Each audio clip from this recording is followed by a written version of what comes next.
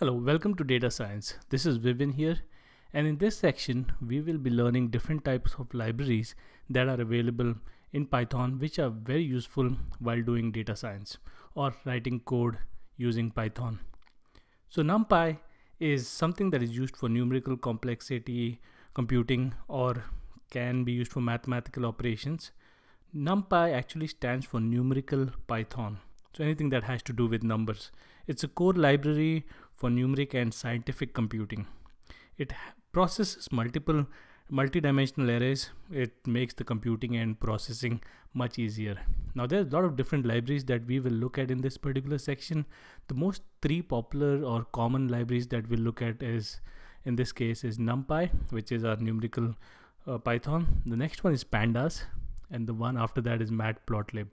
So these are three popular libraries that are available for Python, especially for data science. So NumPy, we'll start with some examples. In future sections, we will go through some real life examples of how to use them. But just for an introduction, I'm going to go over some basics of NumPy. So let's start coding. I'm going to go and start a new notebook, new Python 3 notebook. I'm going to save it as, let's call it Python NumPy.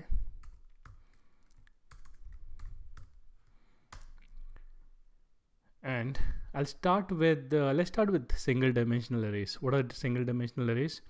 Now if you want to use NumPy library or any library, first you have to import that library in your code. So I'm going to say import NumPy, and you can directly use NumPy from here onwards, but a lot of practice is to use shorter form of it. You can use N, you can give your own name for if you want, but a common practice is to use it as NP, which is NumPy short form or alias, and that's what we'll be using here going forward. So how does this work?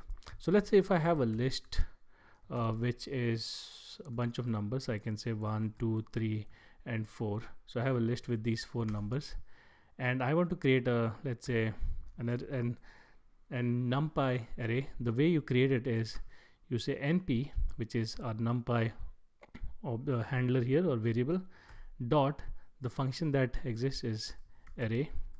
I want to create a single dimensional array, and this is a single dimensional array. So I can directly give list 1, or I can even copy paste these items inside here like this. So once I give that, now I have my array. Let's print it out. So if you see, this is a single dimensional NumPy array. It's also called as one dimensional, but if you look at type of n1, it will tell you NumPy n dimensional array, which means it is the n here is 1 because it's only one dimensional. If you want to do a two dimension array, the way you can do it is I can say n2 equal to np dot array, and inside this I can give list 1 and list 2, or I can directly write the list inside something like this. So I create an array of multi-dimensional. This is the first dimension, say 1, 2, 3, and 4, and I can give, let's say, 5, 6, 7, and 8. So the first dimension has 1, 2, 3, 4. The second dimension has 5, 6, 7, 8. If I print it out, I can say n2. So if you see, this is the first dimension, this is second dimension. It's like 2 by 2. You can actually look at the shape for a particular n-dimensional array by giving n2 dot shape. So it will tell you it's 2 by 4, which means it's a two-dimensional array with 4 elements inside it. Similarly, if I want to look at the shape of the first one, it has 4 items in it, but it has no dimensions since it's a single dimension. So it has 4 items array. You can actually change the shape of an array. So if you look at n2 again, and if I say n2 dot shape from 2, 4, I can say 4, 2 up, I think I have to say equal to 4, 2. Now if I look at n2, oops, I think I changed it to not a data cell. I'm gonna get rid of this n2. Now if you see, it kind of took these numbers and created a 4 row 2 column array. So this is how you can change shapes. You can change it to, let's say, n2 dot shape equal to 1, 8. Now if I look at n2, you'll see one single item with all the 8 objects inside it. So this is how you can play around with shapes of multidimensional array. You can have as many as you want inside it, and it will helpful. Now here I was creating an array with numbers. What if I want to initialize an array and add the values inside it later, but I want to initialize it as all empty or 0 elements? I can do that using a function called as zeros, and I'll have to set the dimension, let's say 1, 2. If I print this, you'll see it created a one particular item with 2 items inside it. Similarly, I can say n4 equal to np dot zeros, and inside that, let's say give a big number, 15, 15. And did I do wrong? Okay, yep, I forgot the inside bracket. np dot zeros 15, 15.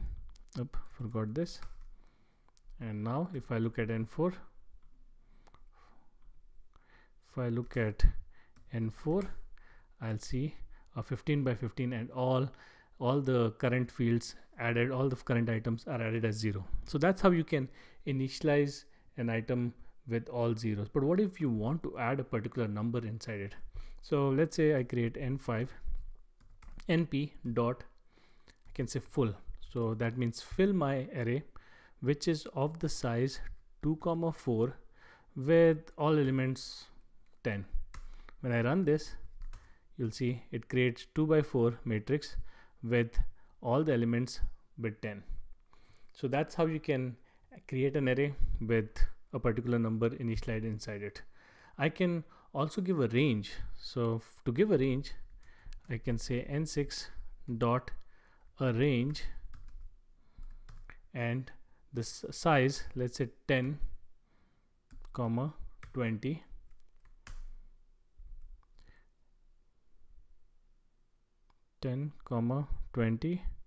Oops, sorry, np.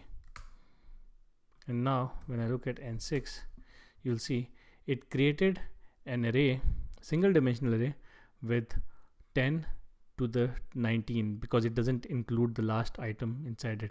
So it created from 10. If you want to include the last one and start from, let's say 11 to 21. Oops, I think I want to do, there you go. And now you have 11 to 20. So you can give a range. What if I want to give a range but with a particular interval? You can always give the range, and then let's say I want to give step of 5. Let's change this number to 1 to 100. What this does is it will create 1 to 100, but it will give a step of 5.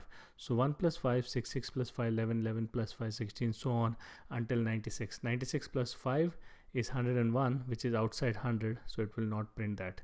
You can also start it from 0,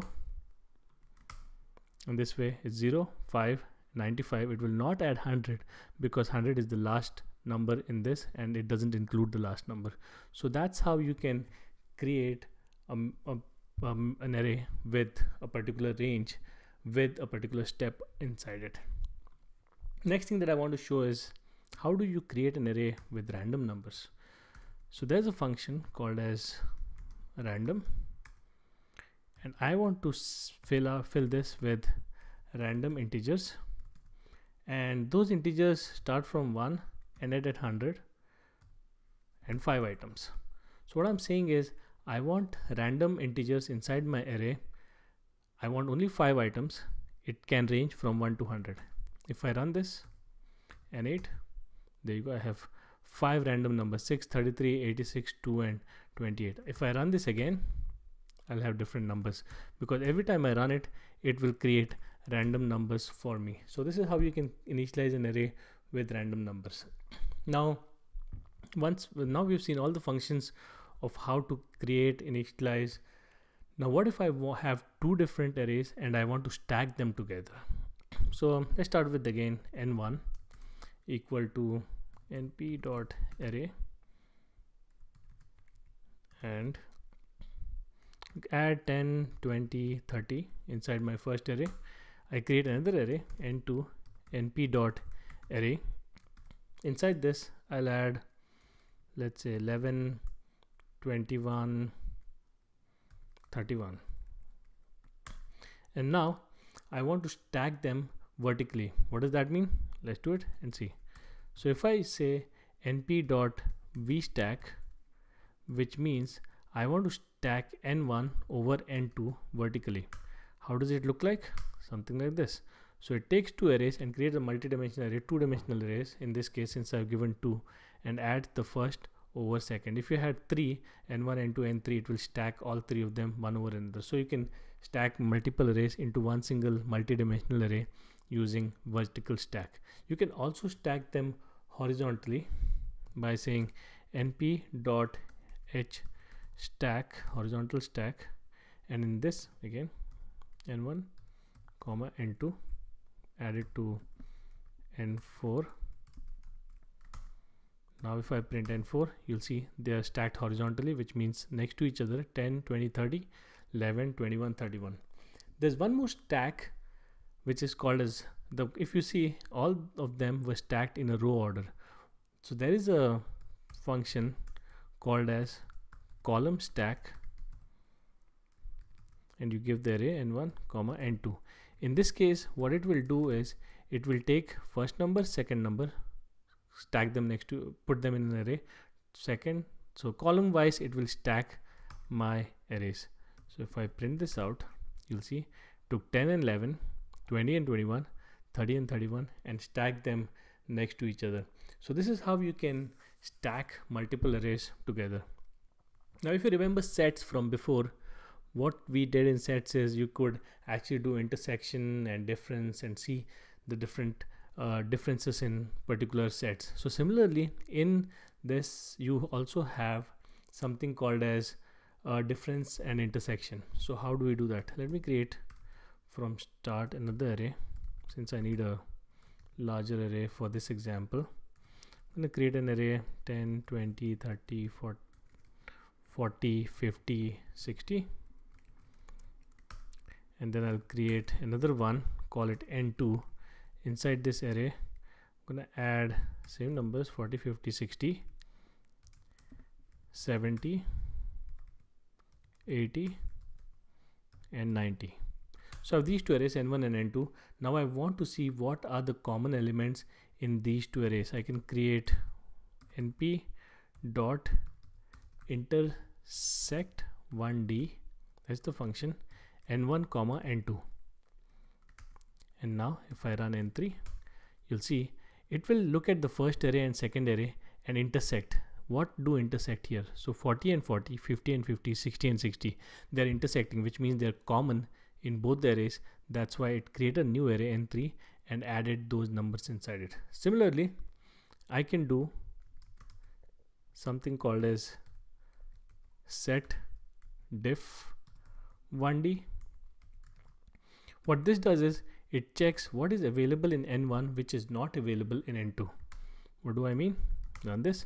So if you see 10, 20, 30 is available in n1 which is not available in n2. It doesn't care about the things that are available in n2. It takes the first element and looks what's available in n1 but not in n2. Similarly, you can do n5, just change the order. Now in this case it should be 70, 80, 90 because it looks at n2 and sees what is available in n1, 40, 50, 60, remove those and give me whatever is left. So if I run n5, you'll see 70, 80, 90 show up. So that's how you can do intersection and difference among the arrays that are available. Another thing that you can do is you can add up all the numbers. So let's create n6 and say np.sum of n1 and n2. Give me an array addition of both of them. N6, 600. Now how do I know this is right? Just go ahead and add all these numbers and you'll see 10 plus 20 plus 30 plus 40 plus 50 and it should add up to 600. So that's what this does. np.sum takes a bunch of arrays and then adds all the numbers inside that and gives you sum. That's what sum does. Now what if I want to look at the axis? Like let's say I want to add all the numbers in a particular axis. What do I mean by that? Let's create n7 np.sum n1 comma n2 and I say access equal to 0. In this case, what it does is it will take the numbers, let's say, where is my n1 and n2, 10 plus 40 50, 20 plus 50 70, 30 plus 60, and it will add all that items. So it will take each and every element and add to its neighboring counterpart, and that's what it creates an array. So that's what access 0 does.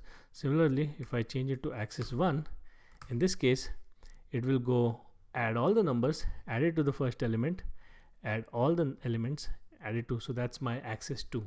So you can do access 1 or access 2. So think of it as x-axis versus y-axis. It's quite helpful when we actually do some real implementation in future sections. Next thing that I want to show is basic arithmetic operations that you can do with your arrays. So let me just copy. As you can see, I have numbers 10, 40. So I can do is, I can say, let's take this here so it's visible to us. Okay, I create n8 equal to np or n1 plus 1. So this is the addition operation. What it does is it will give me an array where it will add 1 to each and every item here and give it back to me. Similarly, you can do subtraction, so it removes 1 from everyone.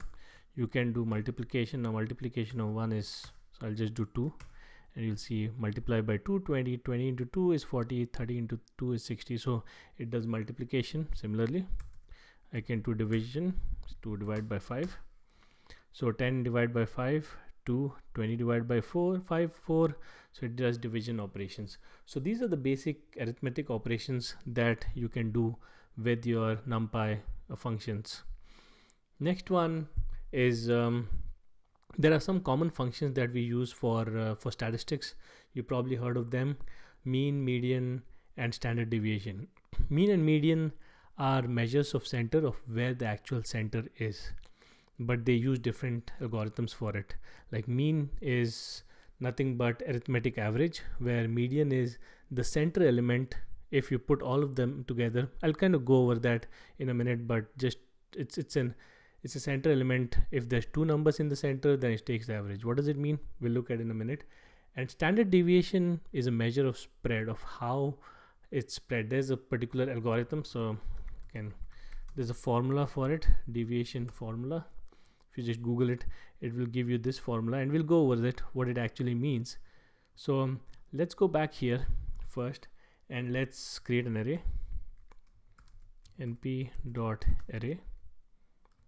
Add some numbers inside it, just some, say 10, 20, 30, or I'll just use the one that we have here, 10, 20, 30, 40, 50, 60. Once I have this array, I can say mean number equal to np dot the build-in function. So we don't have to do the arithmetic for it. I run this, mean num is 35. Why? Because the average of 10 plus 20 plus 30, 40, 50, 60 divided by 6 equal to 35.0. If you don't trust me, I'm gonna open up a calculator. 10 plus 20 plus 30 plus 40 plus 50 plus 60 divided by 6 is 35, and that's the value that we get here. Similarly, for median equal to, since we have 1, 2, 3, 4, 5, 6, and all of them are in order, you'll probably see the center element is 30 and 40. Now 30 plus 40 divided by 2 is 35. So np dot median of n1 will give me 35.0. What if I had one more number at the end, let's say 80? In this case, it will add all the numbers. For the mean, it will say 41.42 because average of those numbers. You can use the calculator and try it out. And median will be the center element. In this case, since we have 3 elements here, 3 elements to the right, and they are in order, so it will be 40. Now if I run this, it's 40. If I remove this 40 and add it to the end, if you look at it, it will not cause any problem there, and at the same time it will not cause. What it does is it takes these numbers, puts them in order, and then takes the median. So that's how median works. The next one is standard deviation. Now I can quickly do a standard deviation. How does it work? I say np dot standard deviation of n1 std num 22.314. Now how does this math actually come into picture? Now I'm not going to show it with this number. What I'm going to do is I'm going to change this to a much simpler number, 123, just to show how this formula works. Run this, run this, and run this. You see 0.81649 whatever I got here. Now let's say I have, what number do I have? I have 1, I have 2, and I have 3. These three numbers I have. And what is it? What do I need here? On the top I have x1 minus mu. Mu is nothing but the median. So in this case the median is 2. So I'm gonna say this. Say this is number minus mean. In this case mean is 2. So which means the number that goes here is 1 minus 2 is minus 1. 2 minus 2 is 0. 3 minus 2 is 1. So that's where I get this part. Now square of that is, so let's say this one square is minus 1 times minus 1 is 1. 0 square is 0. 1 square is 1. That made it easier.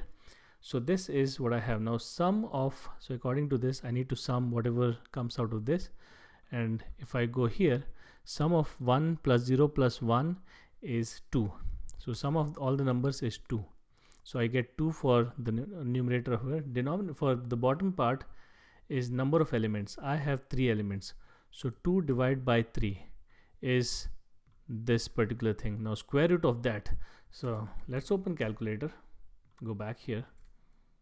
Let's open the scientific calculator because it has square root. Now I said 2 divided by 3 is 0.66. Now what is square root of that?